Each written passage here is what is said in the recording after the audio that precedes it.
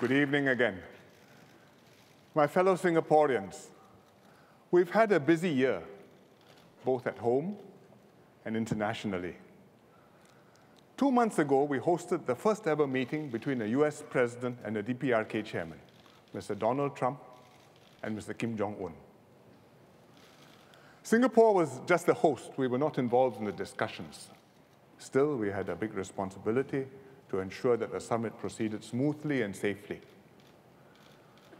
Why did the US and the DPRK choose Singapore to host the summit? I think they considered us a serious and reliable partner. We are friendly and straight with all parties, and both trusted us to have the infrastructure and the capability to provide a safe and secure environment. It was a daunting task, but we rose to the challenge. We welcome our guests with uniquely Singapore touches of warmth and hospitality. You may have seen the Sentosa cannons, barrels decorated with flowers and olive branches. SDC has good staff. We found and assigned Korean-speaking officers to the North Korean delegation. We packed goodie bags for 2,500 international journalists with thoughtful items like bottled water and a portable fan to beat the heat. We kept the journalists well fed with meals and snacks from local sponsors. We even had laksa-flavored cookies. After the summit, we held appreciation events for the officers who had worked so hard. I attended several of them. Tonight, I want to thank the officers and your families once again, personally.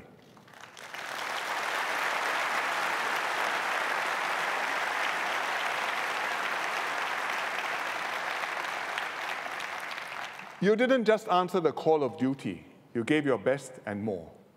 Many of you worked 24/7. It was Ramadan, and Muslim officers were fasting. Some officers even had to abort leave plans and cut short family vacations at the last minute.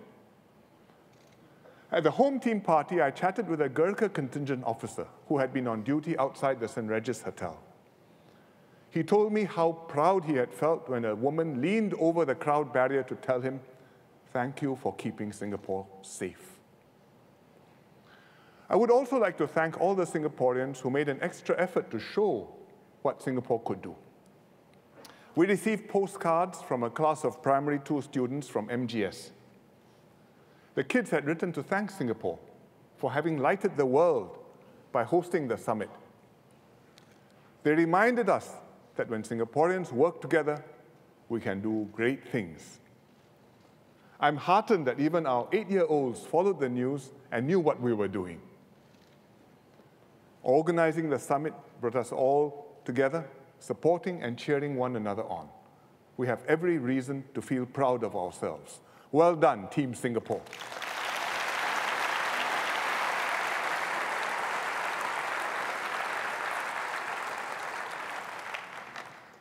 We hope that the summit has helped to diffuse tensions on the Korean peninsula. But Korea is not the only trouble spot in the world. The world situation has become much more uncertain. Openness, globalization, and free trade have all come under pressure. The US used to promote free trade and the free movement of people. But now many Americans are questioning the benefits of this approach. They feel that other countries are taking advantage of them. Thus, the US has made rebalancing trade a top priority. Rebalancing country by country, rebalancing item by item. It has unilaterally imposed tariffs on imports from other countries, the EU, Canada, and Mexico, and especially China. These countries are retaliating, imposing their own tariffs on US exports, like soybeans, bourbon, blue jeans, and Harley-Davidson motorcycles. They want to inflict maximum pain on Trump's supporters who grow or make these things, hoping to force the US to back off.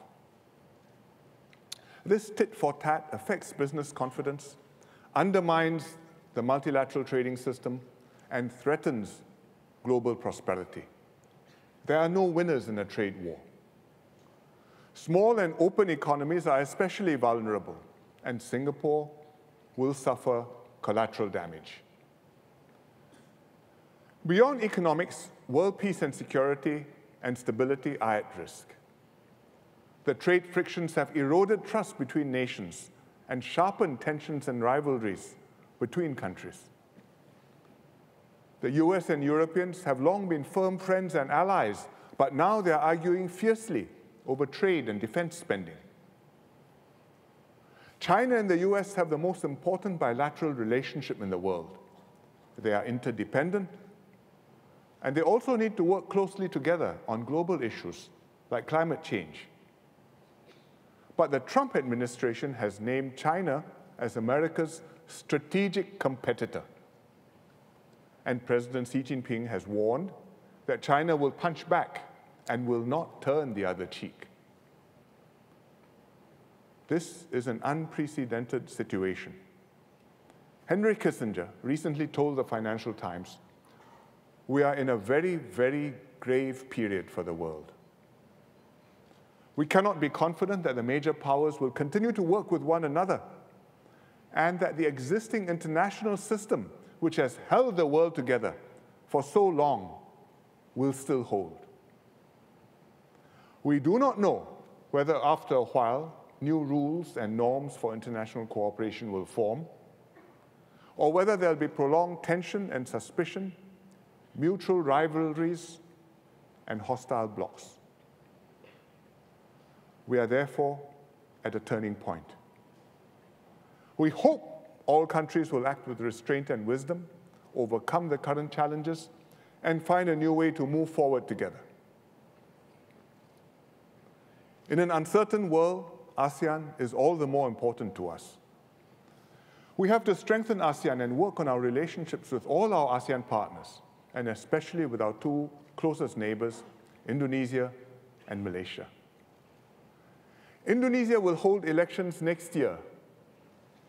They've just decided on the presidential candidates. They'll be preoccupied with election campaigning for the next few months. I've worked well with President Jokowi. We have wide-ranging and mutually beneficial cooperation with Indonesia, and I hope this will continue. In October, President Jokowi will be hosting me to our annual leaders' retreat, this time in Bali. We will be discussing ways to do more together. Malaysia has just had its general election. For the first time ever, it's changed its governing coalition from Barisan Nasional to Pakatan Harapan. Malaysia has a new generation of leaders, a combination of young talent and experienced hands. Of course, Prime Minister Mahathir is not new to us. We've worked with him before. The last time he was Prime Minister for 22 years until 2003. That's when this picture was taken, which is why I look with more black hair. We completed several important projects with Malaysia under Dr. Mahathir, including the second link at Tuas and the Lingui Dam in Johor. We've worked with some of his coalition partners and ministers too. Anwar Ibrahim was my counterpart as Dr. Mahathir's deputy and also finance minister. And Home Minister Muhyiddin Yassin was the Johor Menteri Besar when we built the Lingui Dam. In May, soon after the Malaysian election, I visited Dr. Mahathir in Putrajaya. I also met DPM-1 Aziza and Anwar Ibrahim. I had good meetings with all three of them. I told Dr. Mahathir that I wanted to work with him to take our bilateral relationship forward. And he agreed that we should because we are each other's closest neighbors. Dr. Mahathir and his team are determined to review and change many of the policies set by the previous Malaysian government. I appreciate their reasons, but some of their reviews affect Singapore's ongoing projects with Malaysia, including the high-speed rail and the RTS, the Rapid Transit System link to Johor. We entered into these two projects in good faith after careful negotiations because they benefited both countries. Now, Malaysia wants to defer the HSR. Kor Boon Wan has met Azmin Ali, Malaysia's Economic Affairs Minister, to understand Malaysia's intentions, and to find a constructive way forward. Both the HSR and the RTS have legally binding bilateral agreements. These set out clearly the duties of each party and what happens if either party wants to change or to terminate the agreements. And both sides have to carry out what has been agreed to, unless we mutually agree to vary the terms. Dr. Mahathir has also said that he wants to review our 1962 water agreement. This is not a new issue. It's come up before when Dr. Mahathir was previously PM. And you know Singapore's view. The water agreement is sacrosanct. We must proceed strictly in accordance with its terms. To avoid any misunderstanding, Foreign Minister Vivian Balakrishnan recently reiterated our position in Parliament. So that's why I'm only giving you one sentence here. The full statement, look it up on the internet. We have worked well with Malaysia over the years. We've done substantial projects with successive governments and brought tangible benefits to both Singaporeans and Malaysians. And I hope that with Dr. Mahathir and his new team, we can build on our deep partnership, look ahead, and make further progress together. Ultimately, the fundamentals of our relationship with Malaysia have not changed. We are closely bound by ties of kinship and history, geography, and economics. We need to work together to tackle common challenges. And when our interests diverge, we must find constructive ways to resolve our differences. If Singapore-Malaysia relations stay stable and close, we can pursue win-win cooperation, and we can also each focus on our own domestic priorities. And we have many of them. So do the Malaysians. Although our external environment has become more uncertain, Singapore's economy is still growing steadily. Efforts to transform the economy are making progress. Our businesses, including SMEs, have been improving their productivity and expanding both in and outside of Singapore. Our workers, supported by unions and employers, are working hard to upgrade their skills and to seize new job opportunities. We are on the right track. The economic restructuring will lay a strong basis for our future growth.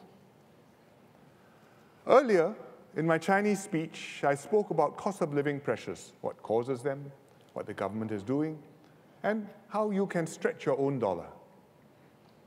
I explained how we are helping people cope with water and electricity bills through YouSave rebates. I described our changing lifestyles, how handphones, infant formula, and eating out, among other things, have impacted families, and what you can do to lessen the burden, and what the government is doing. Beyond these, three major expenditure items, housing, education, and healthcare, affect our cost of living in a big way at different points in our lives. When young couples buy an HDB flat, it is your first financial commitment. When you start a family and have children, preschool fees can add up. And when you grow older, medical bills can be unpredictable and significant, and your family can be a burden on your family. Therefore, housing, education, and healthcare are three areas that the government is very focused on. We'll spare no effort to ensure you can afford them. I've often spoken about education at National Day rallies, and last year I spoke quite a bit about preschool education. This year, I'll talk about healthcare and housing, starting with healthcare. Singaporeans are indeed spending more on healthcare, partly because we have more advanced treatment options and better equipment, more sophisticated equipment. But a bigger reason is because Singaporeans are living longer and growing older, which means we are likely to have more episodes of illness and more medical problems to treat. How have we kept healthcare spending affordable for Singaporeans? We have our 3 M's, MediSave, MediShield, and MediFund. At the same time, government provides heavy subsidies, up to 80% in our hospitals, and also subsidies for primary and long-term care. And this framework has worked well for many years. It's produced good healthcare outcomes, it's held national healthcare spending low, and also kept healthcare affordable to you. In recent years, we've made further changes to help you with your medical costs. First, we upgraded MediShield to MediShield Life, a big move to protect Singaporeans from unexpected medical bills, big ones. The payouts are more generous, and there's no lifetime claim limit. You enjoy lifelong protection even if you have pre-existing conditions or you were previously uninsured. If you suddenly have to go to the hospital or undergo a major operation, MediShield Life will help you. Last year alone, close to 200,000 Singaporeans benefited from MediShield Life, and the payouts amounted to over $800 million. Second, for outpatient expenses, we introduced the Community Health Assist Scheme, CHAS. At GP clinics, your CHAS card entitles you to generous subsidies, especially for the lower income. Dr. Lily Neo, who's a GP, told me that after the CHAS was introduced, she saw more elderly patients.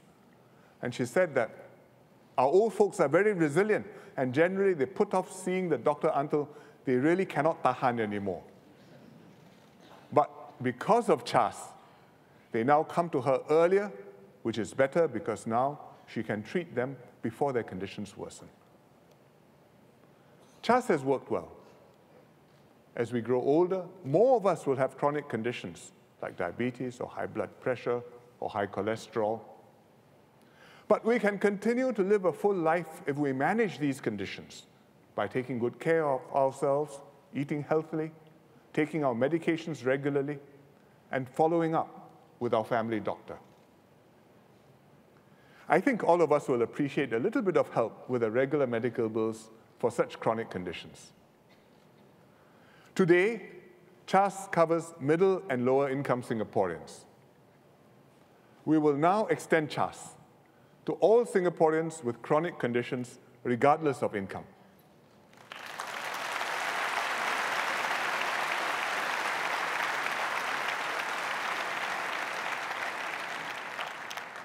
The benefits will continue to be tiered according to income, and MOH will announce the details later on. For those who visit the polyclinic instead of the GP, I have good news too. MOH has been building and upgrading polyclinics and medical centers across the island. For example, in Punggol or Kampong Admiralty, amongst others. Punggol Polyclinic opened last November. It focuses on women's and children's health to cater to the young families living nearby. Admiralty Medical Center is at Kampong Admiralty, where many elderly residents live and where I recorded my National Day message. And it provides health education, eye checks, and fall risk screening for the elderly on their doorstep, at their doorstep. I also recently opened a new Ang Mo Kio Polyclinic. It's bigger and better with more and improved services. Here you see they have a special dentist chair so that you can put a wheelchair patient in, and the wheelchair patient doesn't have to get up and be maneuvered onto the dentist chair separately. It's a great help for old people. There's a senior care center. It offers daycare, rehab, and home care services, saving elderly and less mobile residents trips to the hospital. My residents, as you can see, are very happy. In fact, Ang Mo Kio Polyclinic has become so popular that the staff told me they're getting medical tourists. Not from overseas, but they come from Yishun and even Bedok and Jurong. Now, all of you are very welcome in Ang Mo Kio, but actually you don't have to worry because we're building more polyclinics across Singapore. In Sembawang, Eunos, Kallang, Bukit Panjang by 2020. And then a few years later, by 2023, 2 more in Nee Soon Central and Tampines North. Some of these are to upgrade and improve existing ones. But we will make sure that there are affordable, accessible, high-quality primary healthcare services all over Singapore.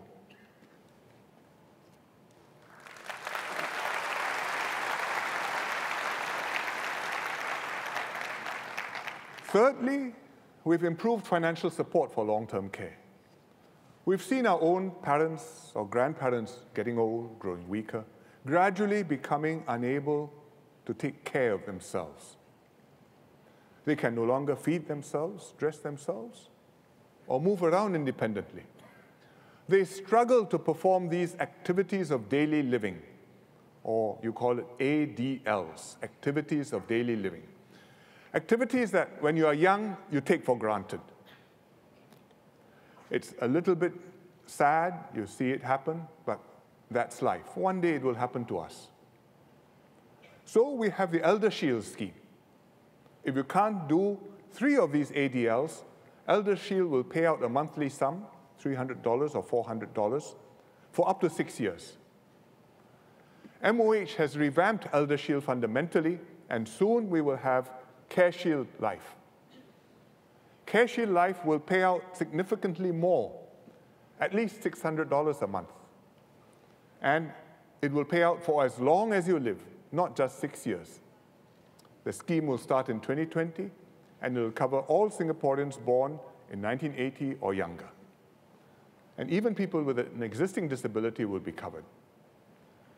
The government will subsidize the premiums for lower and middle income families so that these families can pay their shares out of MediSave. And if you're older, born before 1980, you can also choose to join Care Shield Life. It's not compulsory, but you can join, and I hope you will do so.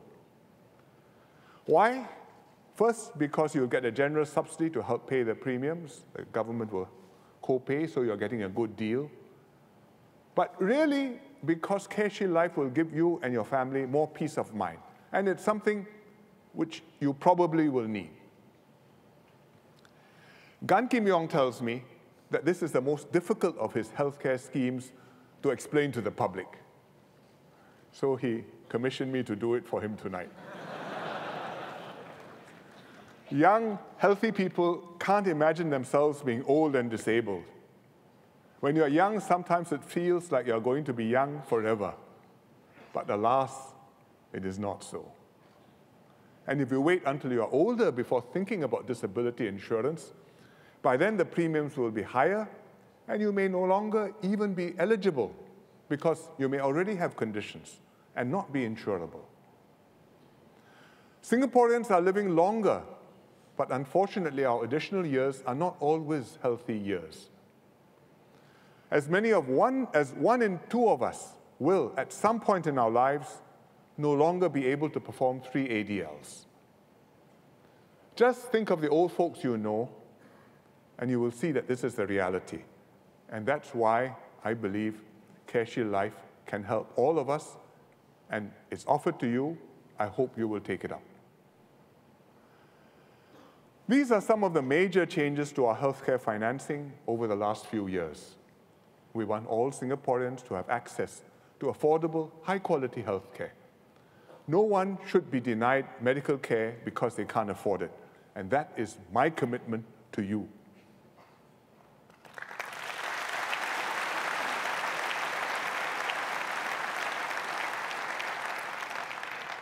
We have taken special care of elderly Singaporeans. 4 years ago, I launched the Pioneer Generation Package. The PGP was for the group of Singaporeans born in 1949 or earlier who came of age when the country was in our early years of development. They were a special generation who sacrificed much to bring up their families. They didn't have good educational opportunities. Most started working early, had low-paying jobs, and couldn't put aside much for old age. They spent most of their working lives in third world Singapore, only to retire in first world Singapore. Understandably, they were worried about their healthcare needs.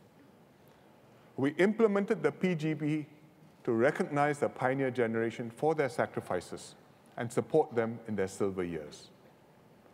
So far, we've spent more than $1.3 billion of the $8 billion we set aside for the PGP. 450,000 pioneers have benefited, and they fully deserve it. When we introduced the PGP, we knew that Singaporeans a little younger than the PGP, than the pioneers, than the PGs, would just miss out. We gave those who were born between 1950 and 1959 annual Medisave top-ups, $100 or $200, depending on the circumstances.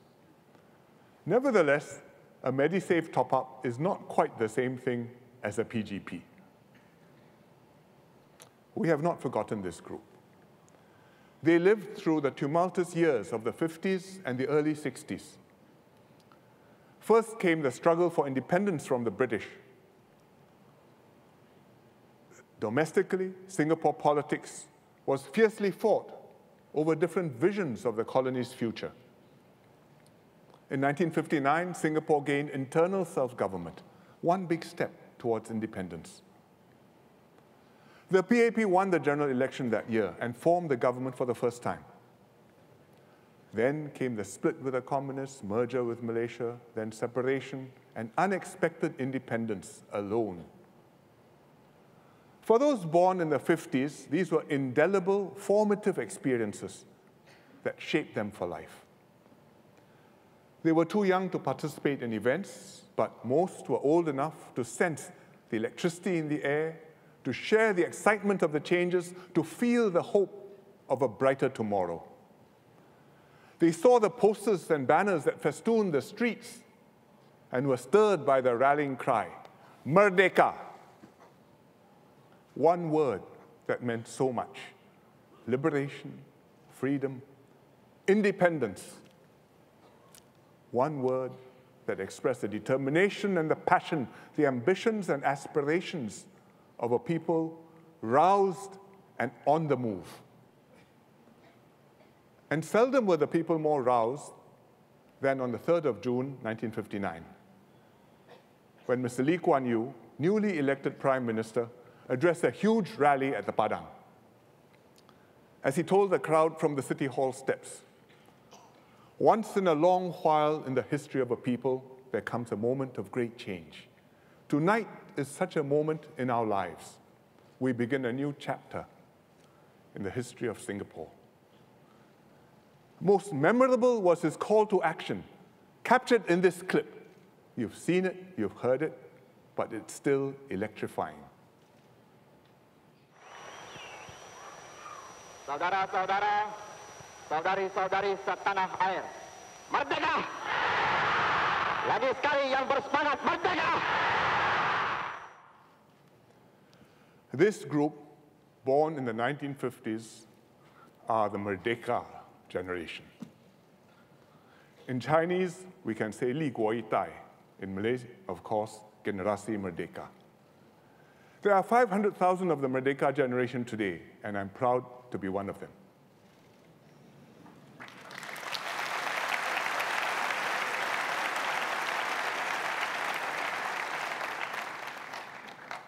Having lived through the battles and upheavals of the Merdeka struggle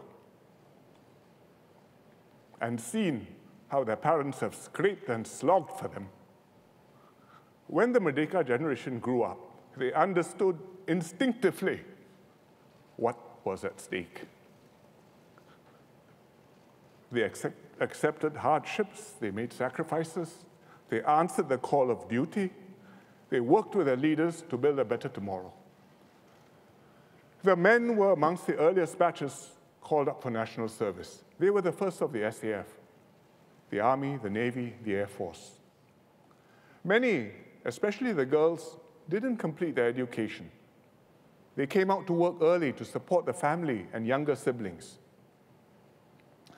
Some joined the workforce amidst economic uncertainty and high unemployment as the British forces withdrew from Singapore. All started working when wages were still low. Together with the pioneer generation, the Merdeka generation contributed to building Singapore, to making Merdeka, independence, a success. Compared to the pioneer generation, the Merdeka generation are better off.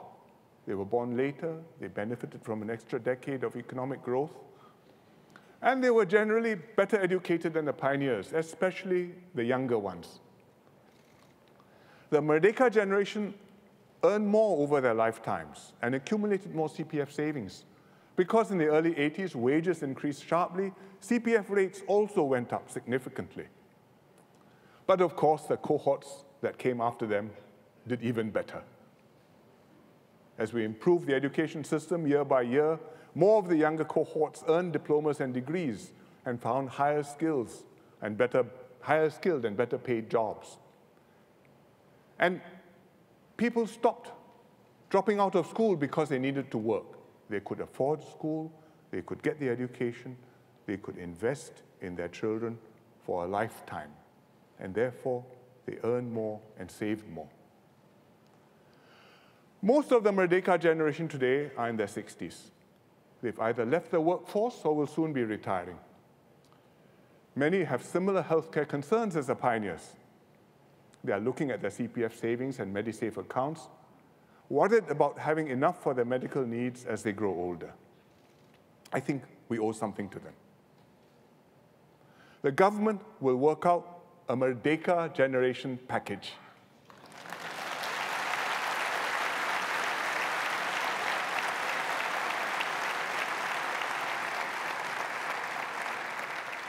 The Merdeka generation package will help this group to meet their medical expenses.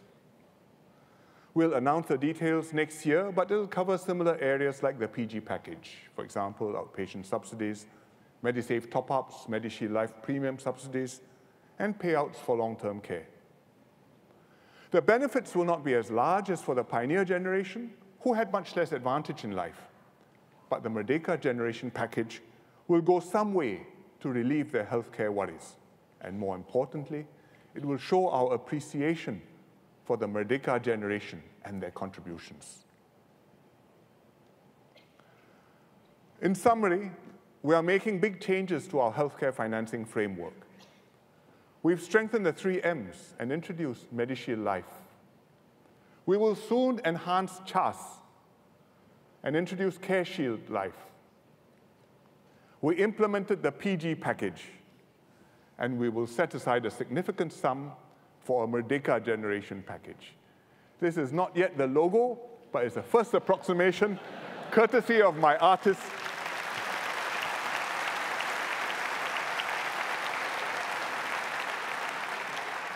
Courtesy of my very good team from Nanyang Polytechnic.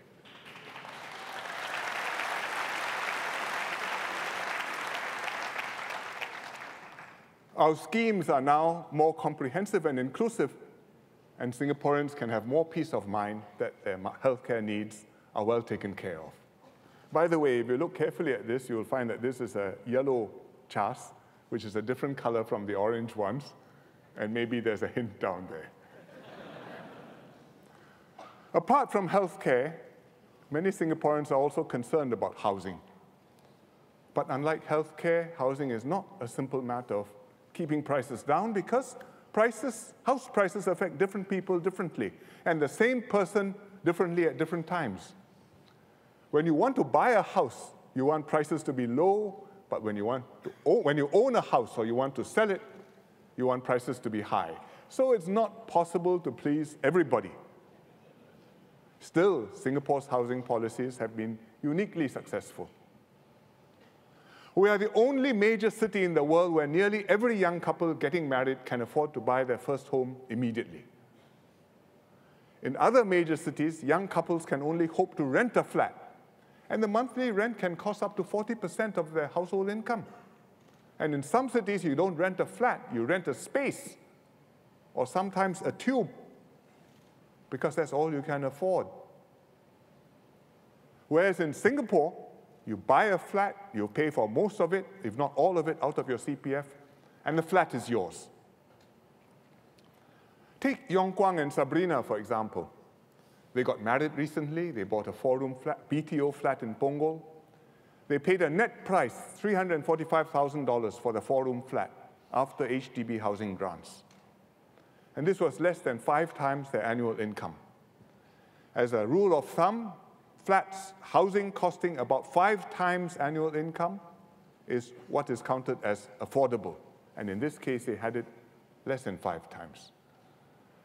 Having worked for some years already, they had saved enough in their CPF for the down payment. Now their monthly CPF contributions are enough to pay their installments, so they've not had to pay any cash out of pocket for the flat, either for the down payment or the installments. Yong Kwang and Sabrina's story is not unusual. 80% of us live in public housing. It's the Singapore norm.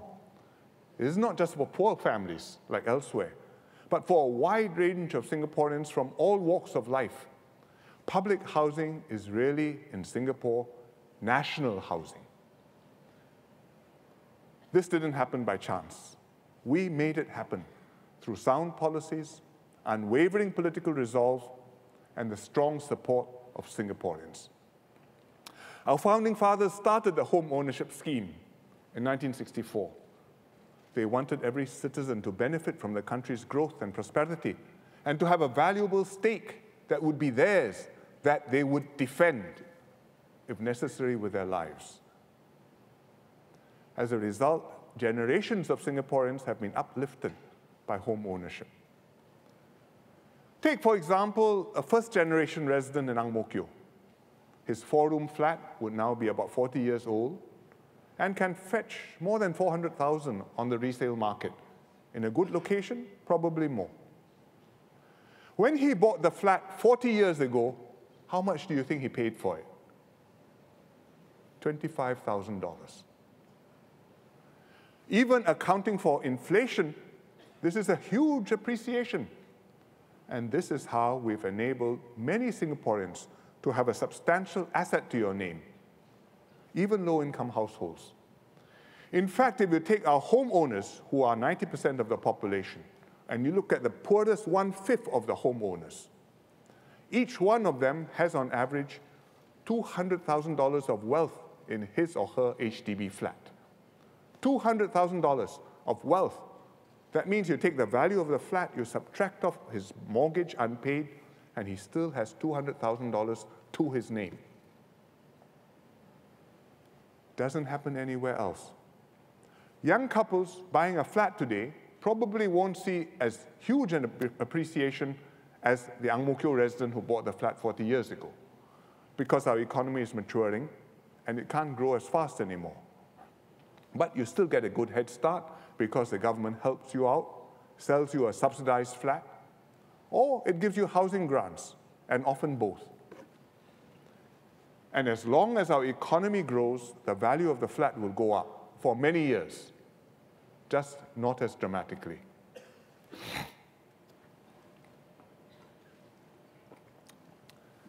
The oldest flats in Ang Mo Kio are now about 40 years old.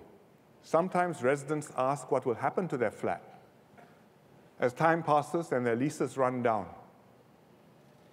Will their flats still hold values? What options do they have? Why are their leases for 99 years? Can they be longer? Actually, 99 years is a very long time. Let's say you buy a new flat from HDB in your early 30s. After 99 years, you will be 130 plus years old.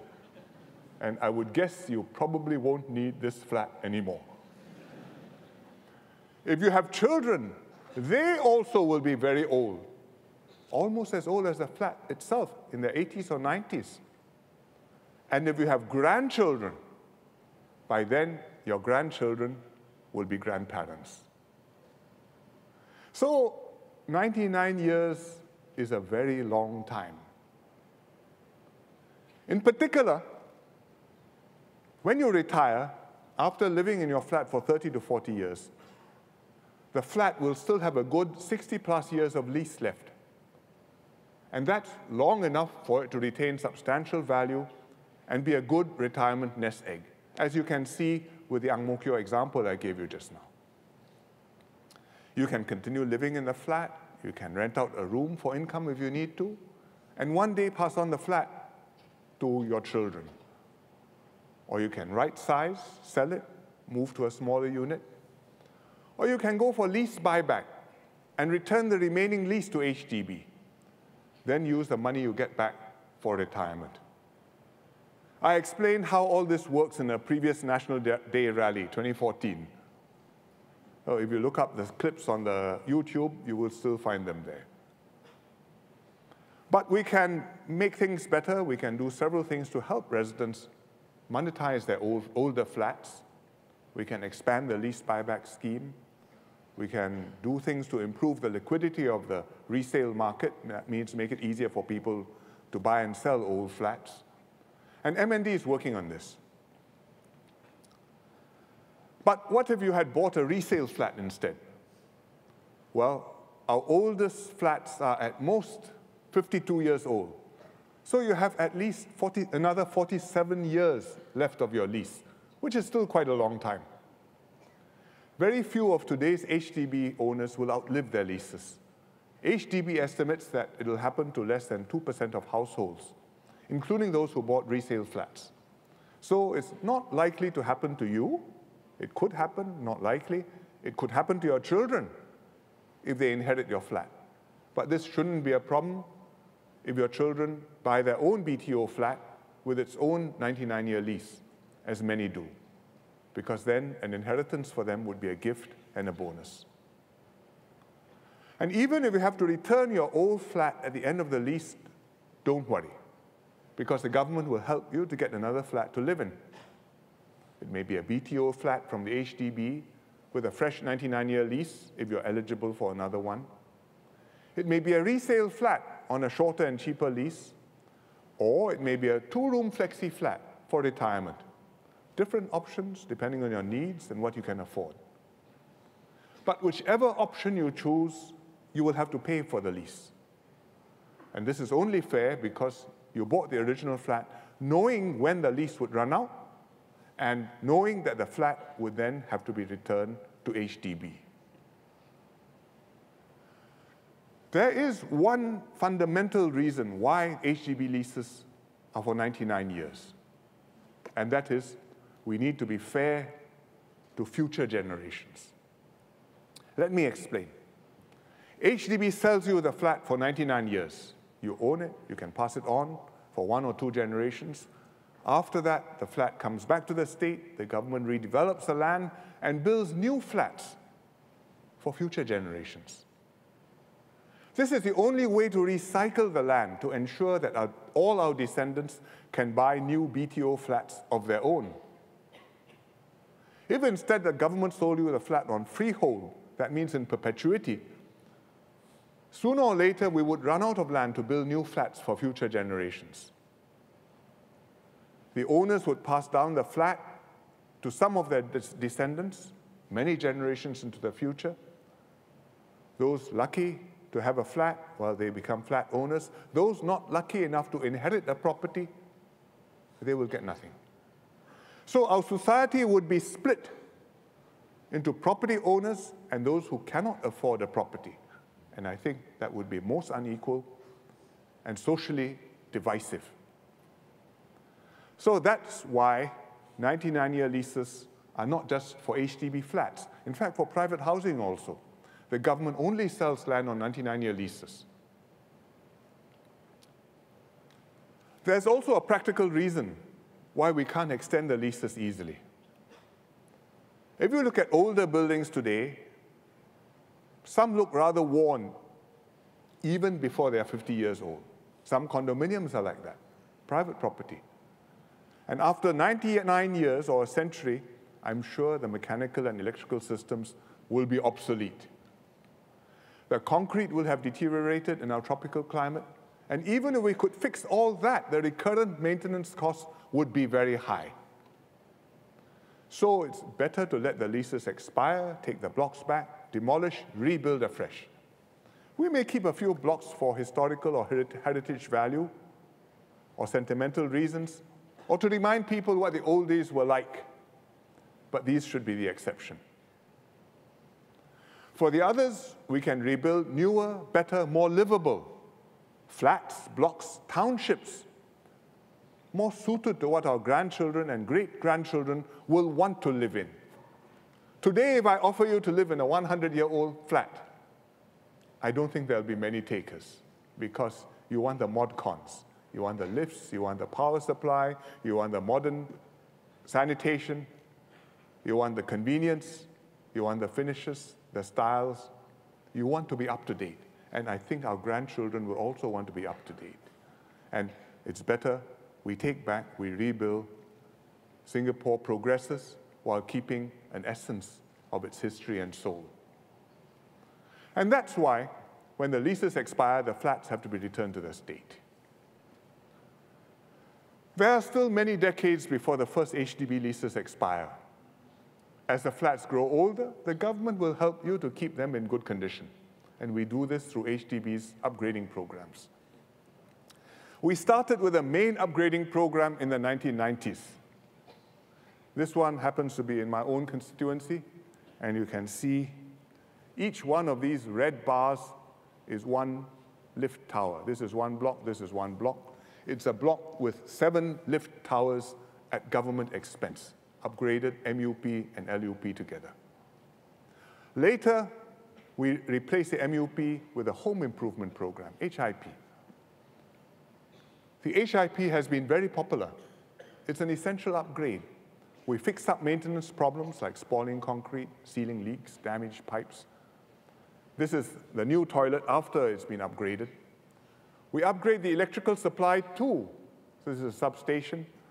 Because more families have air cons, washing machines, computers, and now PMDs, personal mobility devices needing to be charged.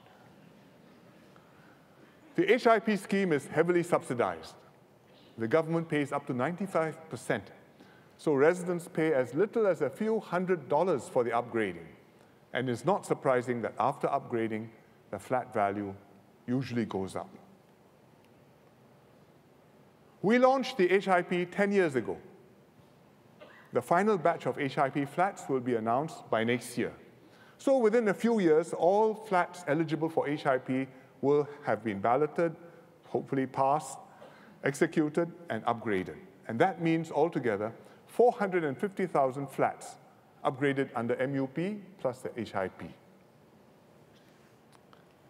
Now, HIP covers flats built up to 1986. And we launched the program a decade ago. So the flats which missed qualifying for HIP are now starting to show their age. I know many HDB residents in these younger flats are also hoping for an upgrading. In estates like Yishun or Tampines or Jurong, there are flats built both before and after the 1986 cutoff. So people ask, why next door got HIP, my flat got no HIP? And then there's Pasir Ris, where residents started collecting their keys in 1987. So Teo Chee Hean used to remind the ministers regularly that Pasir Ris hasn't had any HIP projects, and I would console him regularly that Pasir Ris flats were very lucky. You don't need HIP yet, you are new, very good. But still, he said, my residents are waiting anxiously. Now that the oldest Pasir Ris flats are 30 years old, they are no longer quite so new. Wear and tear is starting to show, so I'm very happy to announce that we will expand the HIP, and HIP will now include blocks built up to 1997.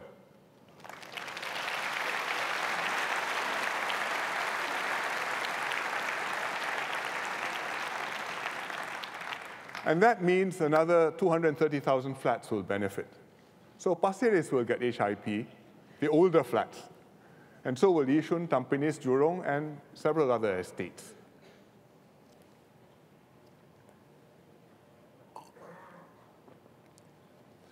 Beyond HIP, what more can we do as our flats grow older? The expanded HIP will include flats built up to 1997. In other words, the flats will get HIP about 30 years after they were built. After upgrading, these flats should be good for another 30 to 40 years. By that time, the flats will be 60 to 70 years old, and I expect they will be showing their age again. We are determined not to let our public housing degenerate into ragged, squalid slums, which has happened in many other cities. So we should do a second upgrading, a second round of upgrading, at about the 60 or 70-year mark. And let's call this HIP 2. 60 to 70 years old. HIP 2 will keep the flats safe and livable and also help them to retain their value as their leases run down. And it should see the flats through to the end of their leases.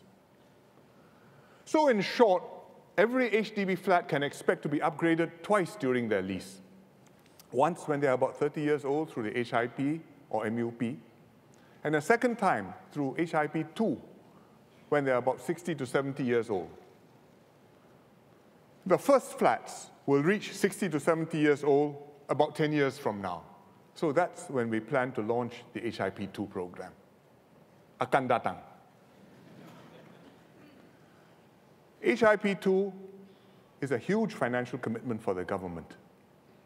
If you own a private property, you're fully responsible for its upkeep and upgrading. But because HDB is public housing, the government will upgrade each HDB flat not once, but twice during its lifespan. Furthermore, the government will help to pay most of the upgrading costs. The first HIP will cost the government more than $4 billion. And HIP 2 will probably cost even more because the flats will be twice as old by then. But it is well justified and we'll do it so long as MOF has the money.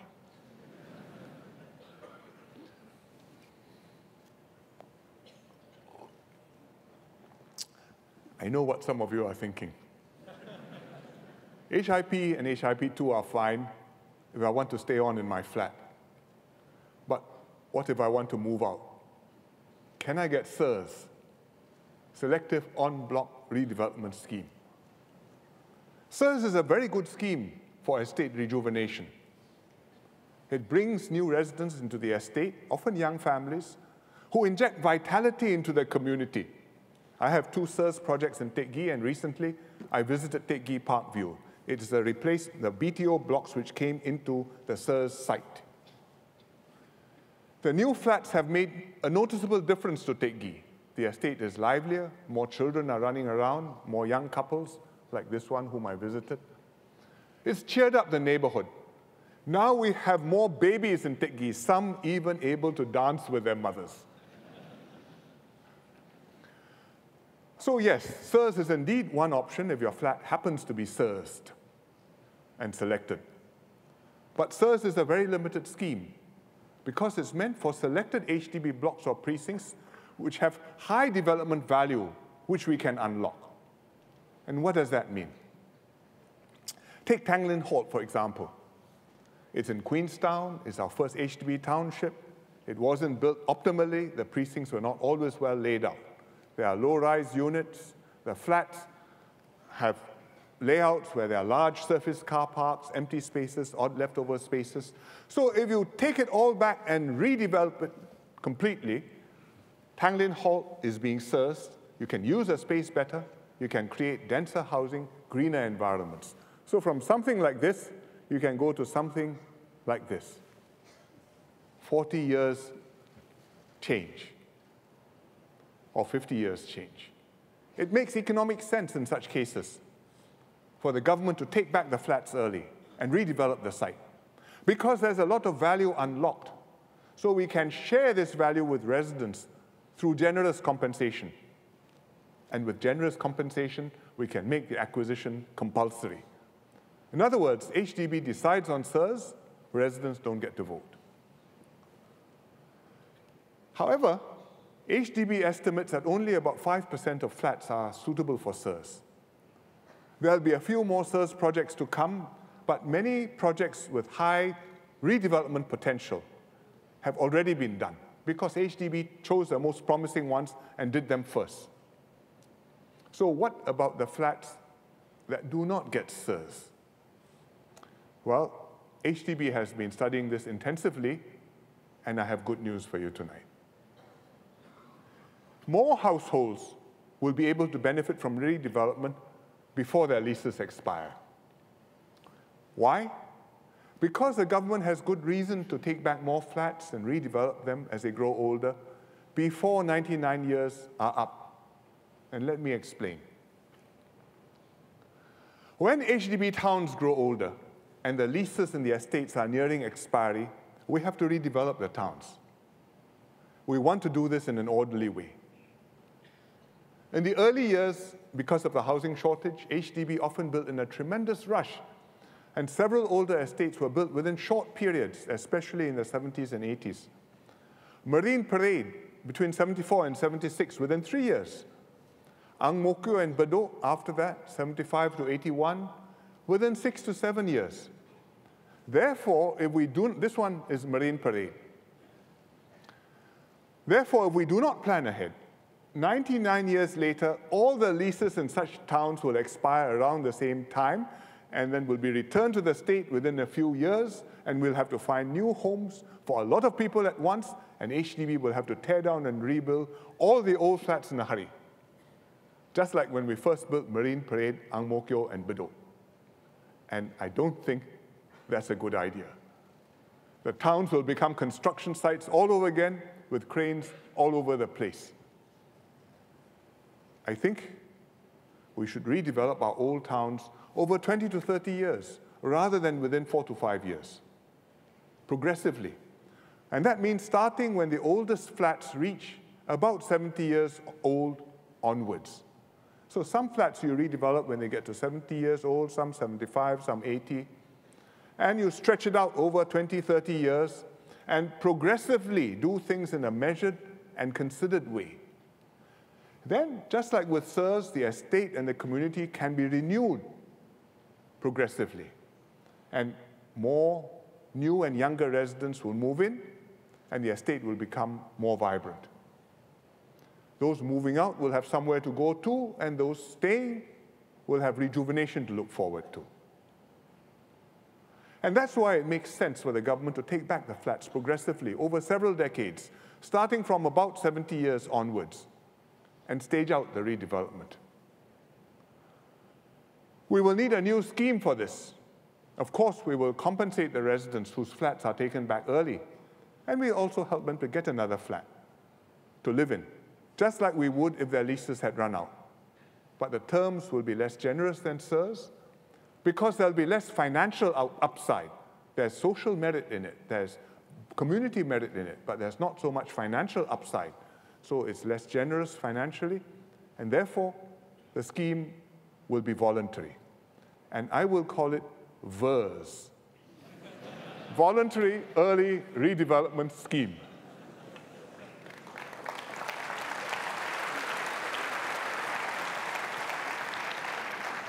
So if you don't get SERS, you can hope to be VERSed. Residents in the precinct will have to vote for VERS, just like for HIP. If the residents vote yes, we'll proceed. The government will buy back the whole precinct, all the flats, and redevelop. And residents can use their proceeds to help pay for another flat.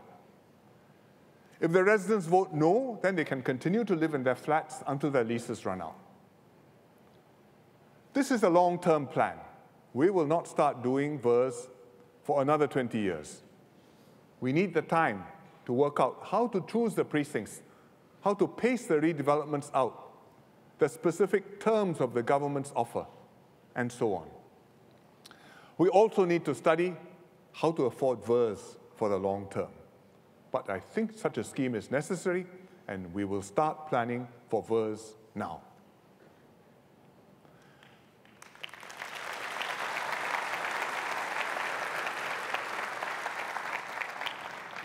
I've covered quite a bit of ground on housing, so let me do a quick recap. There's an examination later. First, we will expand HIP to upgrade 230,000 flats built between 87 and 97. And this will happen when the flats are about 30 years old. And we'll start soon. Second, we'll do HIP 2 to upgrade flats a second time. This is a big project, which will happen when the flats reach 60 to 70 years old. And HIP 2 will start in about 10 years' time. Third, we'll have VERS to progressively redevelop precincts in aging housing estates. And this will happen from about the 70th year onwards, and we will start 20 years from now.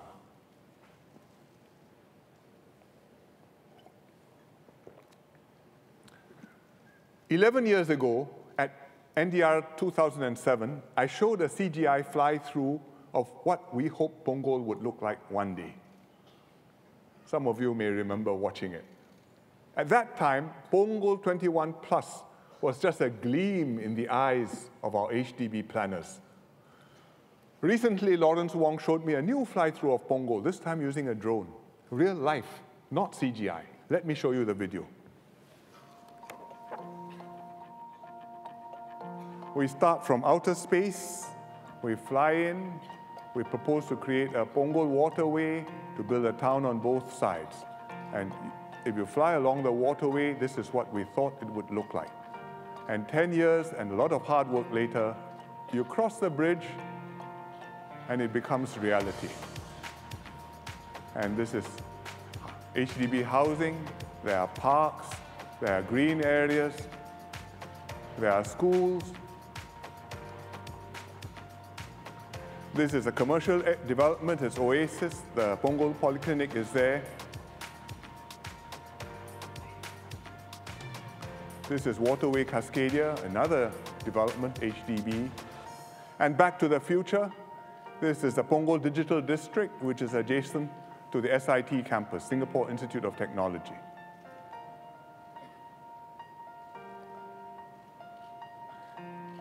Thank you for joining my guided tour.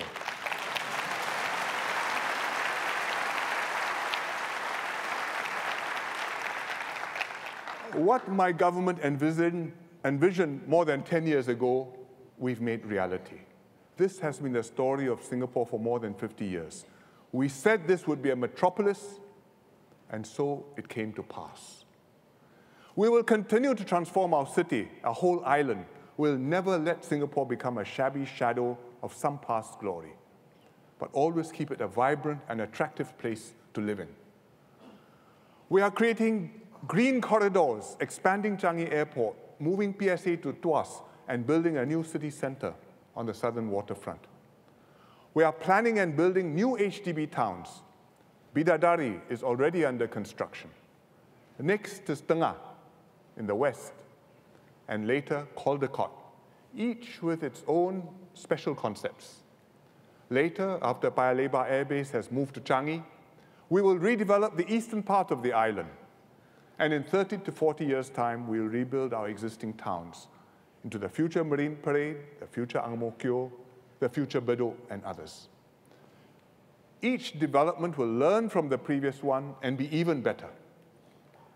And we are designing each town so that the community remains youthful and vibrant, and the facilities serve a wide range of needs and interests for now and the future, townships for all ages. Just as we turn Punggol 21 Plus from CGI to reality, we will make these other plans come true. Then future PMs can show them off at future NDRs too.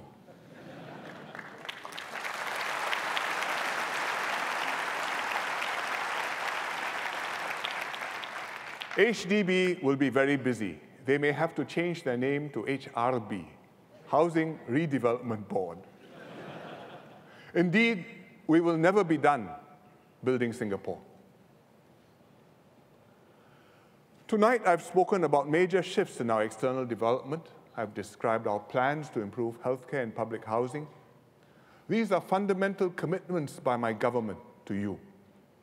They are ambitious endeavors and will require large expenditures.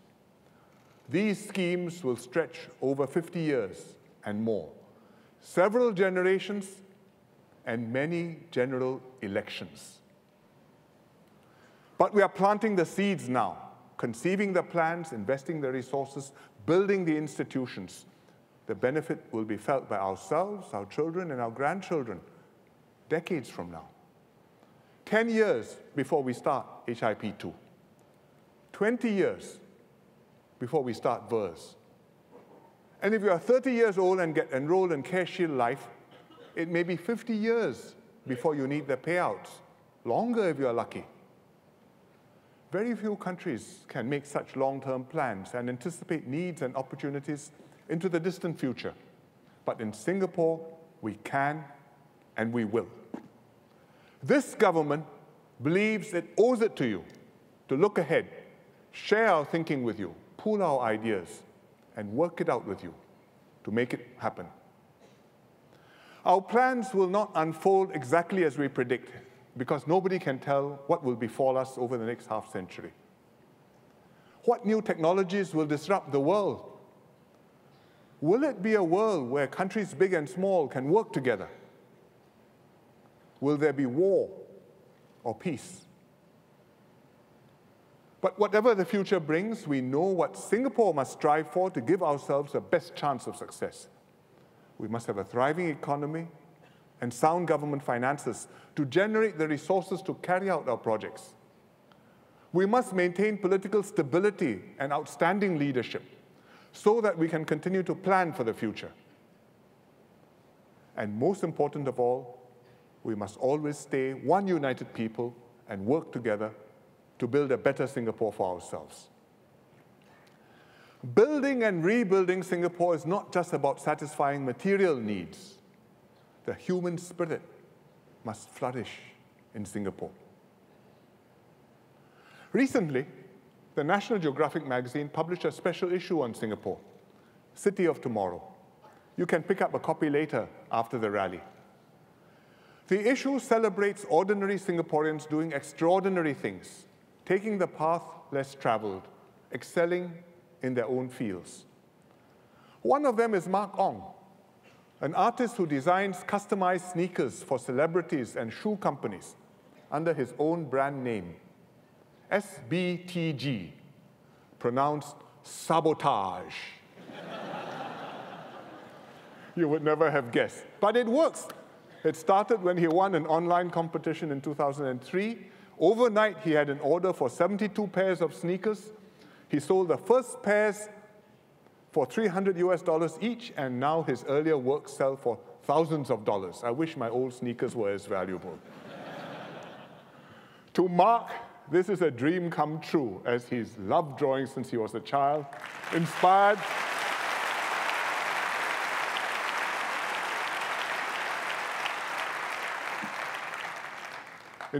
by the art and creativity of his parents. Congratulations, Mark.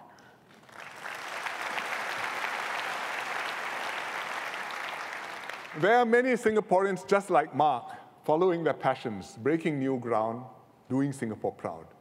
Let me share with you a few I came across recently. This is Dr. Azhar Ali, a senior research scientist at the Cancer Science Institute of Singapore. Azhar is leading a team of researchers from Singapore and the US to study lung cancer. The team recently made a breakthrough because they discovered a slimming drug that could help bring lung cancer under control. Shabaz, Azhar.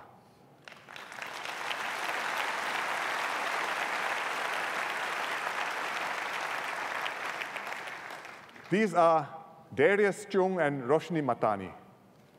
DPMTO met them in Jakarta and told me about them. They are husband and wife, both digital entrepreneurs, each with their own online business, his and hers. Darius co-founded 99.co, a search platform for property that connects agents, buyers, and sellers, not just in Singapore, but also in Indonesia, which, by the way, has a very lively startup and tech scene, and there are many opportunities there. Roshni founded a media company that operates the AsianParent.com. It's a website which is popular with many Singaporean parents with young children. Well done, Darius and Roshni.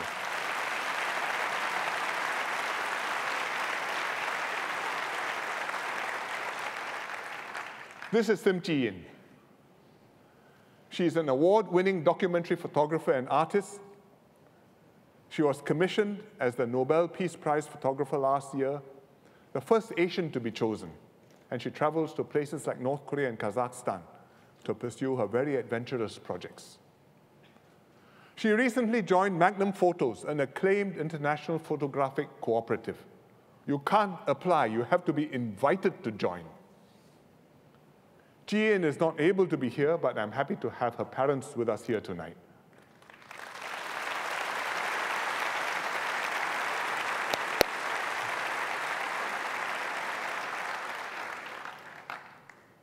This is Michael Kerr, who gave up his career as a pharmacist to take over his father's popiah business and carry on his 79-year-old family legacy. If you look very carefully, these are the popiahs, and he also sells kueh pai tea down there.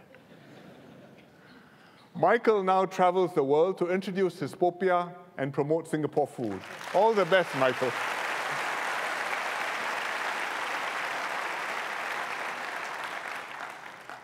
And finally, Wong Kah-chun, a conductor and composer. Kah-chun grew up in a Chinese-speaking family. He discovered Western classical music as a young boy at Jurong Primary School. His math teacher was in charge of the school band and asked him to join it. Through his school band, Kah-chun found his love for music, pursued his music education, and won a scholarship to the NUS Yong Siu To Conservatory of Music. And after that, a National Arts Council scholarship to do his master's in Germany. School band started in 1965. Soon after we became independent, Mr. Lee Kuan Yew made school bands a priority.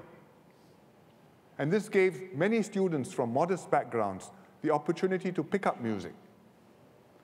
In our first National Day parade in 1966, many newly formed school bands marched with pride, wearing their new uniforms. This was before Kah-chun was born. Today, aged 32, Kah-chun is the chief conductor of the Nuremberg Symphony Orchestra in Germany, a prestigious appointment.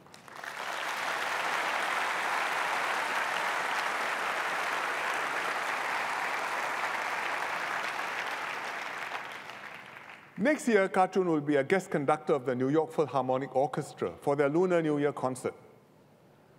Kah-chun also co-founded Project Infinitude, an initiative to bring music to less privileged and special needs children in Singapore and elsewhere. He's giving back to society so that others can discover music just like he did.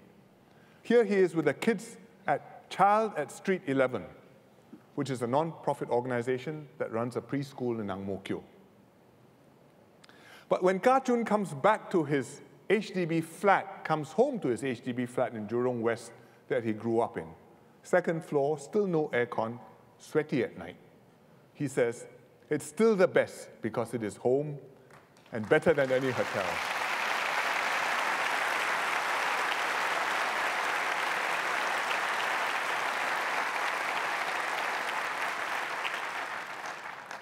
These are just a few of many, many Singaporeans who are pursuing dreams, breaking new ground, and flying our flag high. We rejoice in their successes. They show the world that here in Singapore, passion can indeed be made possible.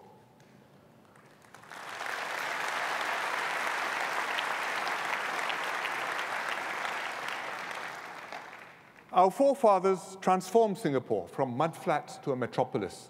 Thanks to them, today we are in an immensely stronger position. With what we now have, we can achieve so much more together. 100 years from now, Singapore should stand out, not just for its modern skyscrapers and world rankings, but for being a nation of boundless opportunities, a society where every skill and talent is recognized, developed, and celebrated, and where those who have done well contribute back to society and help others to do better.